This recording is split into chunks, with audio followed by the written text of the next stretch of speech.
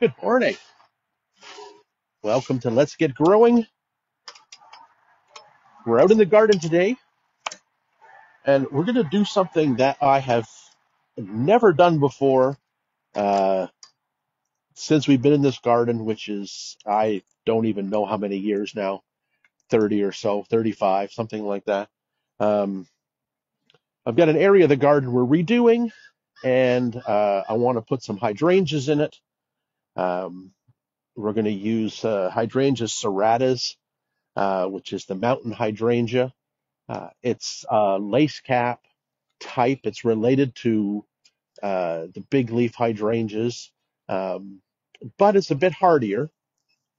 But also, thankfully, um, breeders have come up with reblooming hydrangea serratas uh, that are similar to the uh, macrophylla hydrangeas that we have. So uh, we were out at a garden center yesterday, and we saw the tough stuff uh, hydrangea serratas from Proven Winners, and there's a beautiful one, a new selection of tough stuff with sky blue flowers. It looks beautiful, and I want to get it in the garden. But as many of you know, if you want the blue hydrangeas to be blue, you need to have more or less acidic soil. So we got ourselves a test kit, uh, and we're going to test our soil. We've never done this since we've been here.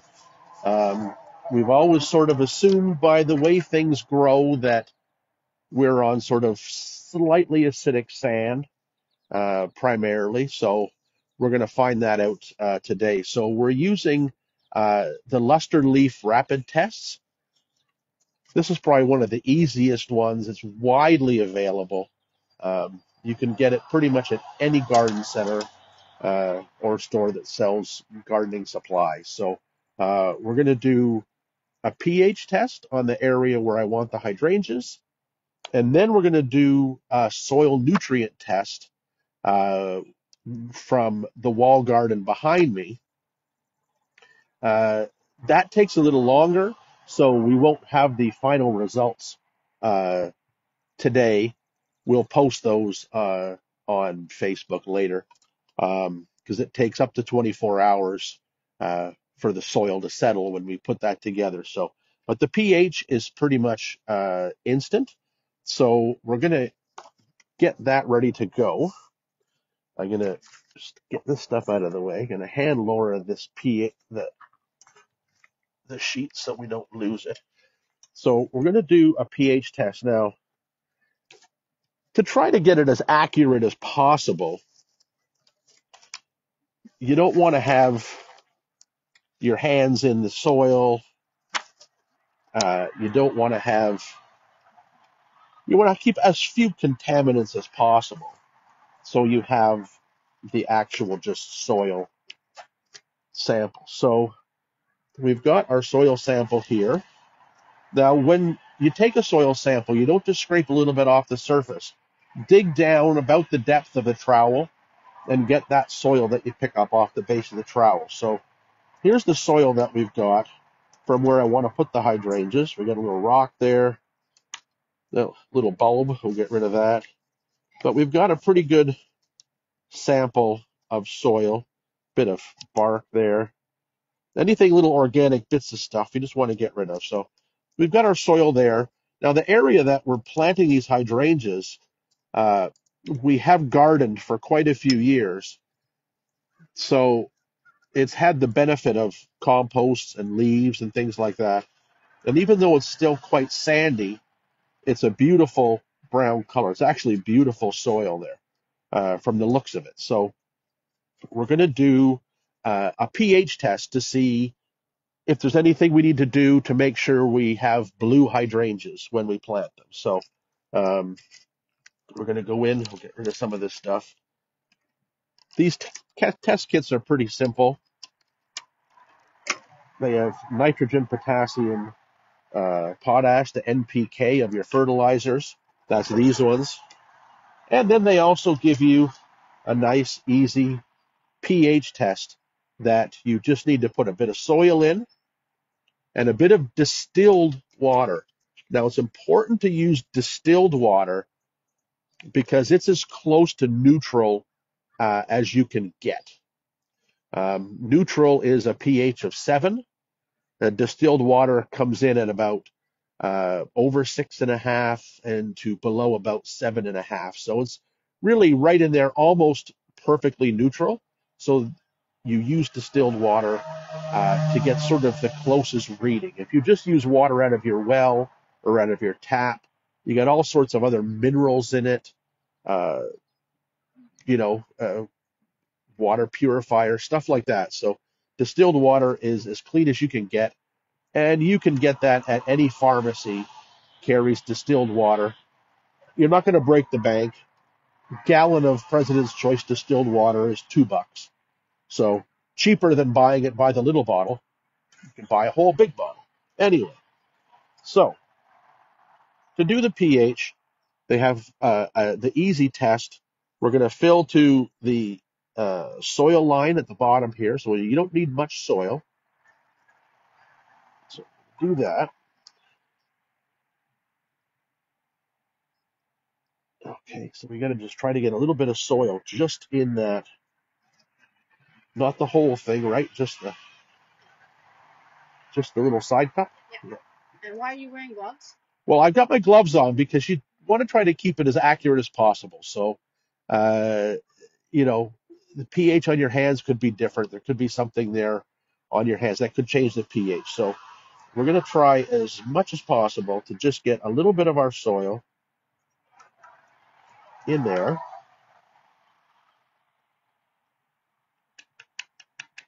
There we go. And then we break one of these capsules, right? Is that correct? We get one of our pH testing capsules. I don't know what this is, but just following the rules.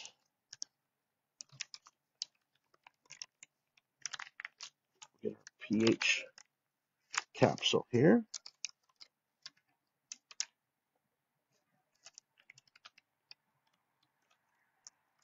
Of course, plastic, that's impossible. Oh, there we go. And they're color coded to match. And they're color coded. So the green is the pH. Then we go on to the other things later. So we'll take and we're going to dump this into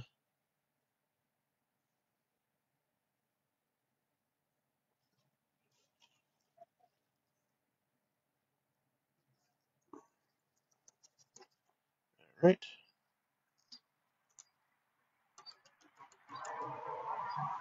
Empty. Empty. All right. So we've got our reacting agent in there. And then we're going to get some distilled water, and they give us a little, whoops.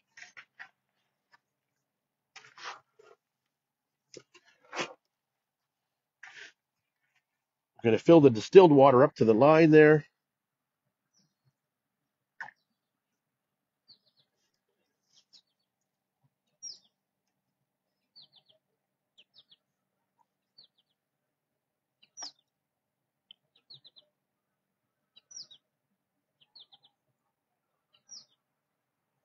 There we go. We're going to put the cap back on. Now we're going to give it a good shake to get everything all mixed up. So, it's most plants, are pretty adaptable and don't need a very specific pH of the soil, but some plants really require it. Hydrangeas will grow perfectly well in acidic soil or less acidic soil, more alkaline soil, but it interestingly enough changes the color of the flowers of the blue ones.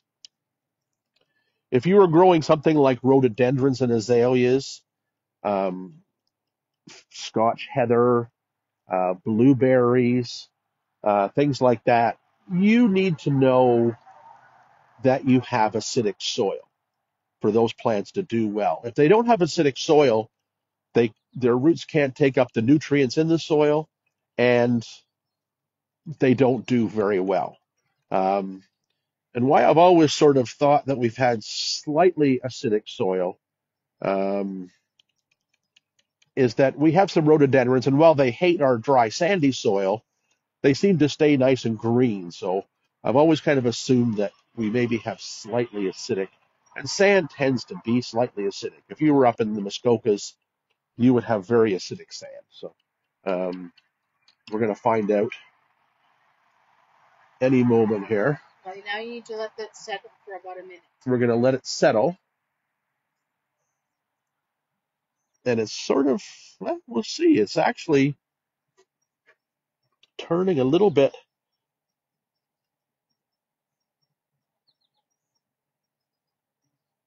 green so far. So we'll see what happens there. So the other tests we're going to do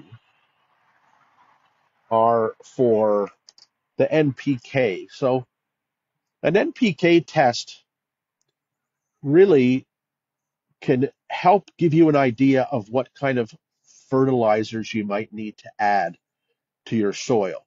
Um, you know, you can sort of say, well, I feed it with this and that's what I use. But, sometimes you'll see a plant not doing well for some reason. Um, and you go, why is this plant not doing well? And you can't figure it out.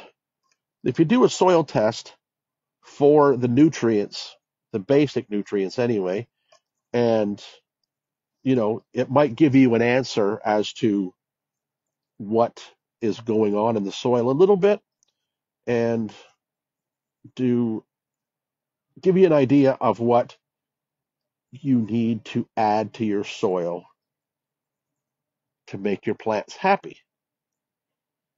pH is one thing, but nutrients are another. So I'm just picking out some of the roots and bits of stuff out of the soil. In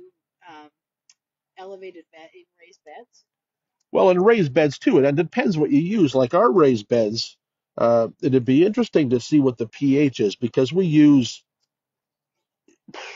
pretty much anything to fill those raised beds. We've used soilless mix, we've used potting soil, we've used some triple mix, we throw compost in there, and you see some things doing really well, and then you look at another plant beside it and you go, well, why aren't they doing well?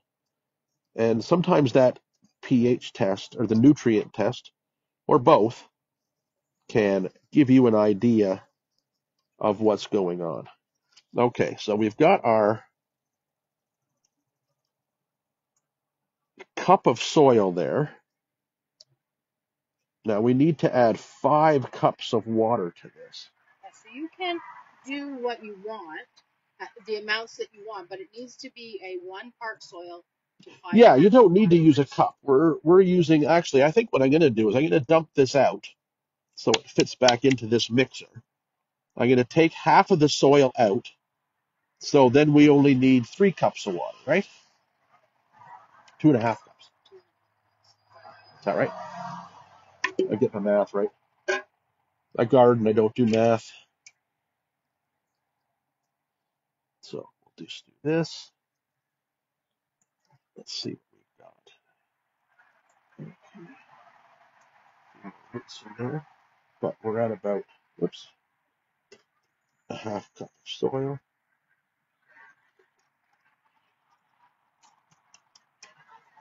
Okay, we got a half a cup of soil there. So we now mix into 2.5 cups. So 2.5 cups of water. You want to go to 3 cups. So we'll go up to 3 cups.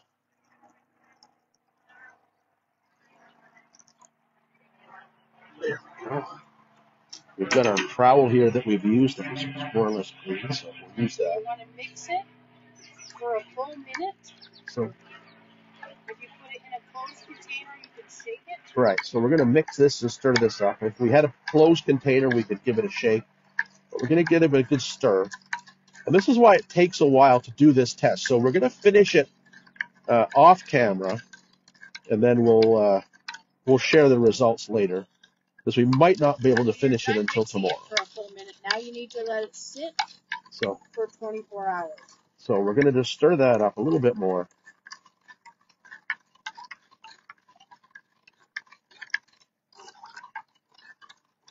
We close to a minute there? Probably. Probably. All right. So now you can see it's all mixed up. It's cloudy, murky. We now have to let that water and soil settle. So the soil all settles to the bottom. Then we can proceed with the tests. So we'll do that off camera, and we'll see what we've got. We're going to go back to our pH test again, and we're going to see that it's actually quite green.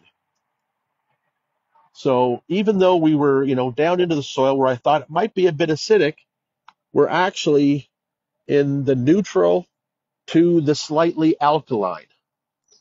So judging by that, I'd say we're about to 7.5 alkalinity. So if we want our hydrangeas in this area of the garden, we're going to need to do something to lower the pH, because if we put them in this, they're going to be pink. And I really, really want them to be blue.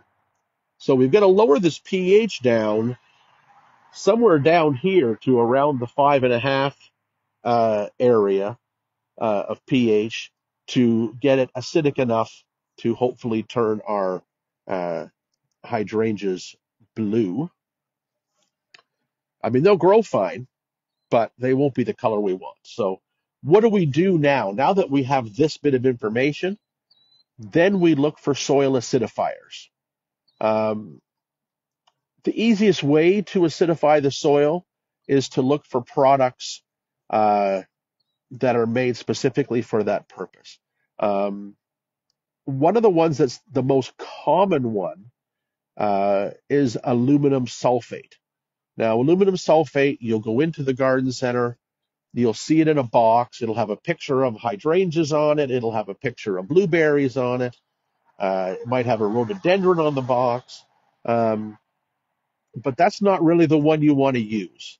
While it does work, aluminum sulfate can eventually build up the aluminum in the soil, which can be harmful to rhododendrons and things like that. So you don't use the aluminum sulfate.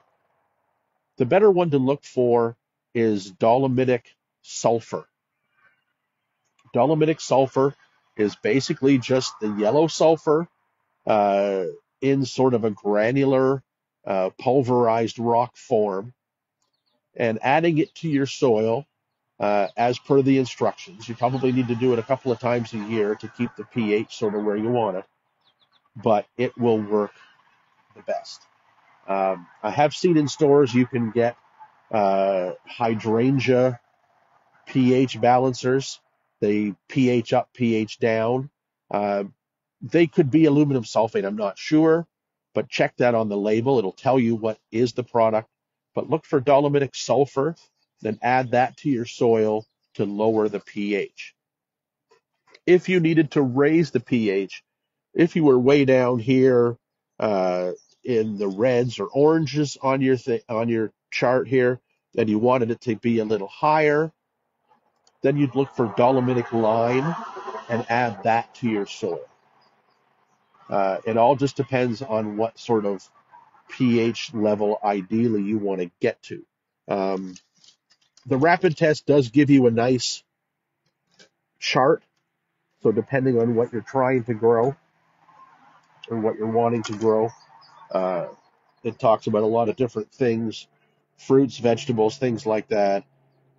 And really, most plants are in that 6 to 7 in the pH, just very slightly acidic is kind of ideal for almost anything. So that's what you want to shoot for. There's a few things that like it a little bit more acidic, but if you can get it around 6, 6.5, somewhere in there, you're slightly acidic, and everything will do, just fine. Like I mentioned, that pH level is important because it allows plants to help take up nutrients from the soil when the pH is in the right zone. So it is something important to think about. And that surprised me a little because I was thinking it might be a little bit more acidic, but it definitely isn't. And I'm sure when we water, when we irrigate with our well water, which has quite a lot of lime in it and it's very hard water, the pH probably even goes up a little higher. So uh, we will be treating that garden with some dolomitic sulfur when we plant our hydrangeas and renovate the bed so we can lower the pH. So our water's settling here. We'll leave that till tomorrow. We'll reshoot, not reshoot, but we'll do the tests, and they're all done in a similar way, and we will report back on the findings of that tomorrow. So you can see the tests are right there, very similar. You just mix in your water, your little packet of chemical agent to make the reaction happen, and then just read it off the label there so you know what you might need to add of your big three And this is good soil for 5 additives. tests so you can wash it out, dry them well, and reuse it again in a different area of the garden or a different container. They are, and they can be reused. And they in the test kits they give you a number of different capsules, so you can do a number of different tests for different parts of the garden because the area where you want to grow your acid loving plants is going to be different from the area you want to grow your vegetables or your dianthus or something like that likes a little more neutral soil. So um, you can test multiple areas of the garden. You can test the same area before and after treatment to see if you're doing the right thing. So give it a go. It's kind of fun, a little bit surprising. I didn't expect that to come up as such a high pH there in the soil. So that was an interesting find today. Do we have any questions today, Laura? No questions. No questions today. All right. Feels like it's going to be a beautiful day. A day for pressing flowers. Get out and garden. We got our flower press this week from Amazon, so we're going to press some flowers. And we'll talk about that on another show later on. And for that, we'll leave you. Enjoy your gardening week, and we'll see you next time on Let's Get Growing.